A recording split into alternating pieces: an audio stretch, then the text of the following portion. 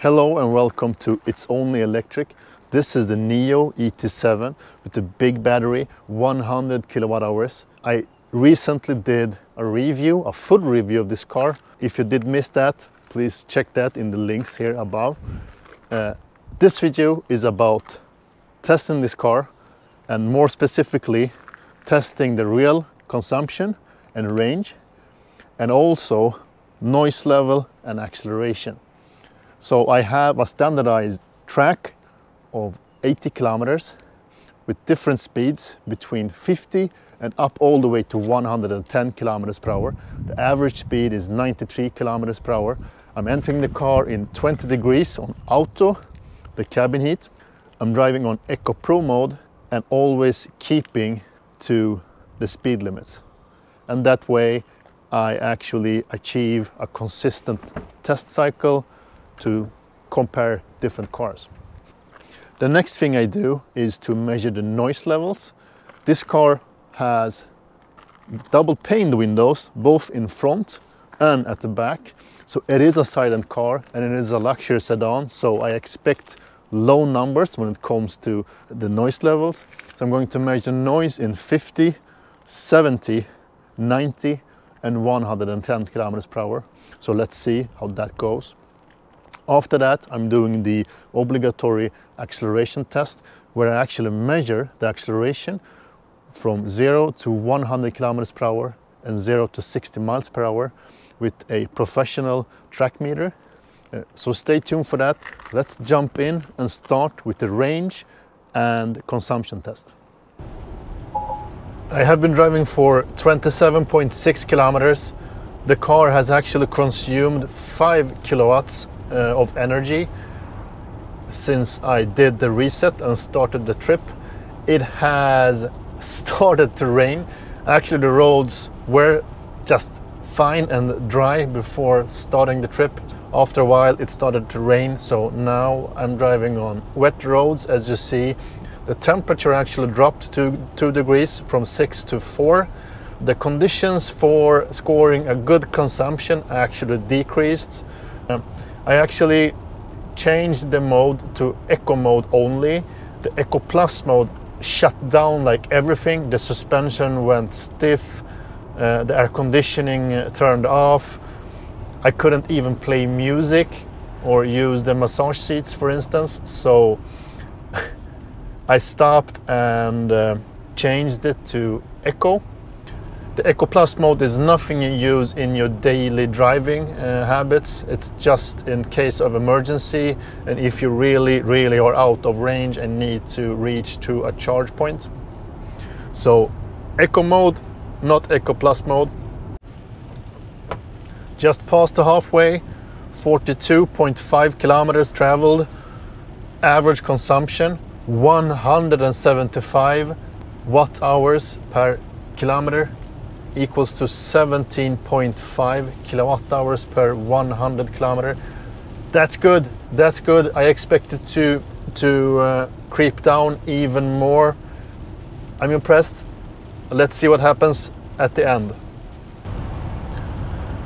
Finishing the last stretch of the motorway, I've traveled 74.3 kilometers, consumed 14.8 kilowatt hours. Average consumption seems to be just below 200 watt hours per kilometer or 20 kilowatt hours per 100 kilometer. It has gone up a bit since this is the high-speed stretch and it's raining heavily, as you see. This is about the worst you can get when it comes to consumption. So I'm back home. The 80 kilometers consumption and range test are finished. Consider this as a winter range test. 4 degrees outside, heavy rain and wet roads. Average speed of 93 kilometers per hour. The car over-reports the distance a little bit, 1.5% approximately. So the average consumption during this test was 195 watt hours per kilometer or 19.5 kilowatt hours per 100 kilometer. That translates into a winter range of 470 kilometers claimed VLTP range of this car is 580 kilometers. I think that's a decent winter range and somewhere what I expected. I hoped for a bit lower consumption, but at the end I wasn't expecting this rain, this heavy rain at this time, so maybe my mistake, but I think it's still good to understand the consumption during bad weather. It is time for the noise test. This car feels very quiet, good soundproofing, double glazed windows all over the car, air suspension, and on top of that also noise cancellation. I really feel the noise cancellation. It feels like a slight pressure over my ears. The same feeling I get when I use my Bose Quiet Comfort headphones. Not as much, but kind of a pressure to my ears, and I'm very sensitive to that kind of pressure, but this works good for me anyway. A silent car. So now it's time for the test. I'm going to test the noise levels on different speeds. So 50, 70, 90 and 110 kilometers per hour. I will report back to you very soon. First attempt, go.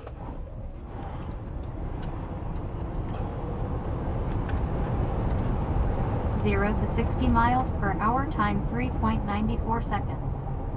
0 to 100 km time 4.13 seconds. Now it's time for the second attempt. 1, 2, 3, go.